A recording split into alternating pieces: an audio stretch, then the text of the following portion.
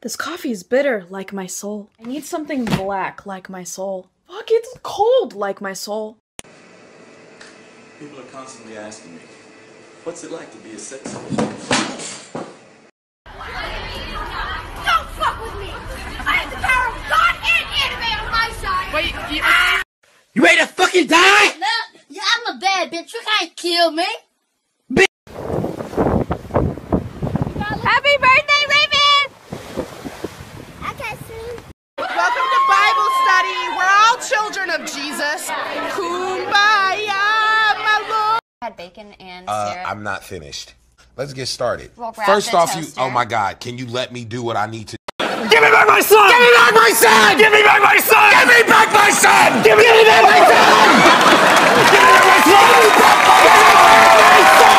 me back my son! The other day I was driving down the 405, traffic, phone rings 917, New York. I'm like, oh, I don't know the number. I hit talk, I go, hello. Guy on the other line goes, hey Bruce, what's going on? My name's Jay, not Bruce. So clearly I go, nothing much, man, what's going on with you? And he goes, I'll tell you what's going on. I just got an email about the budget. It's supposed to be $15,000, now it's $10,000. I'd like to know what the hell's going on. And I grabbed the steering wheel. I was like, all right, fucking focus. Focus right now. Your name is Bruce. There's a budget. It's $15,000, now it's $10,000. No one's happy about it. Just go with this. Go with this. I didn't know much. I only knew what he told me, so I just said it back, and I go, $10,000? It's supposed to be $15,000. He goes, yeah, well, I just got an email, and now it's $10,000. And I go, hey, I don't know what to tell you, man. I'm on the road right now. I haven't even seen the email. And he goes, are you behind this? Did you send it out? Like, giving Bruce some attitude, you know what I mean? And I'm like, no way I am taking that. There's no way. And I go, listen, bro, the budget was $15,000. We had a couple extra expenditures. It went up to $16,200. I reworked it, got it down to $14,700. We had $300 to play with. I called it $15,000. I sent it out. He goes, yeah, well, now it's $10,000. And I was like, oh my God, that worked. Stay focused. Stay focused. I'm not even enjoying it, you know what I mean? 'Cause I can't even laugh. I have to stay, I'm like literally in it. I was just in it. He goes, did Larry okay this? Larry. Now he's throwing Larry at me, yeah. So I go, listen, I took it to Larry. He said it looked fine, but I knew it was my ass on the line, so I ran it by Jennifer just in case. She said it looked good. I sent it out. He goes, yeah, well, now it's $10,000.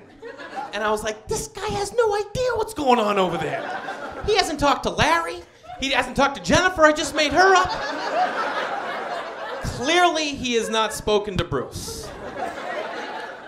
He goes, listen, man, what are we going to do about this? I go, bro, I'm on the road right now. I haven't even seen the email. Why don't you call Larry, check in with him, see what's going on, give me a call back. Literally, like, throwing the fishing line out, being like, please say yes, because that phone call return is going to be amazing. And he goes, listen, why don't we wait till you get home, you check the email, you call Larry, you call me back. I go, nah, bro. Larry knows way more about this than I do. Give him a call me back. He goes, okay, hangs up the phone. To which I explode with euphoria.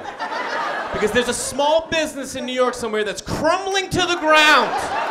Over $5,000, no one can find Bruce, no one's talked to Larry, and they don't know who the hell Jennifer is. Excitement. Not even done. I get home, I'm so excited, I call some friends, tell them what happened. I think to myself, you know what, I'm gonna save that guy's number. Give him a call in a couple days, check in, touch base, see where we're at. I save the number on my phone under random guy. He's a random guy. I don't think about it, couple days pass, no big deal. Laying on the couch, watching the game, phone rings, dining room table. Watching the game, get up, pick up the phone, look down, random guy. And I think to myself, random guy? I don't know any random guy. Who the hell's random guy? And then I was like, random guy! Now I'm freaked out, you know what I mean? I'm in my house, they know where I'm at. People's lives have been affected. But this is who I am, you know what I mean? I started this thing, I'm gonna see it through to the end. That's how I saw this. Put in my earbuds, just get a little distance, just get some distance, you know what I mean? I hit talk, I go, hello, same guy. Goes, hey Larry, what's going on? Now he's calling me Larry. He knows what's up, but I'm not gonna cave, you know what I mean? And I go, nothing much, man, what's going on with you? And he goes, listen, I got us on conference call with Janelle and Marie. Like I'm backing down from Janelle and Marie. So I go, hey ladies. Welcome to the call. As if to say, welcome to the show. Here we go. How long are we gonna lie for? How long do you want me to lie? Because I am gonna go all the way. Marie, she takes the lead. She goes, hey Larry, what time is it where you are? And I look at the clock and it's 5:30. And they're a New York company, so I go, 8:30. It's 8:30, like sprinkling more lies and like, I can fool them, I can fool them. She goes, really, what's the weather like? And I go, weather's nice, weather is nice. She goes, really? This doesn't sound like Larry. And I go, oh yeah? Who's it sound like? And the guy who called both times, he chirps in. He's like, sounds like Bruce! Sounds like Bruce! Like he's gonna blow this case wide open, you know?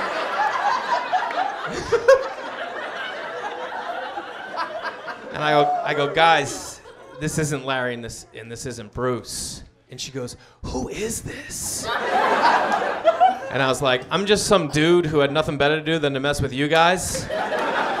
Marie did not like that. She got pissed. She started yelling at me. She's like, we're a small business trying. I'm like, oh, I know. She's like, you think this is a joke? And I was like, a little bit. She goes, let me ask you something. I go, no, you let me ask you something. And she goes, what? And I go, where we at with the budget?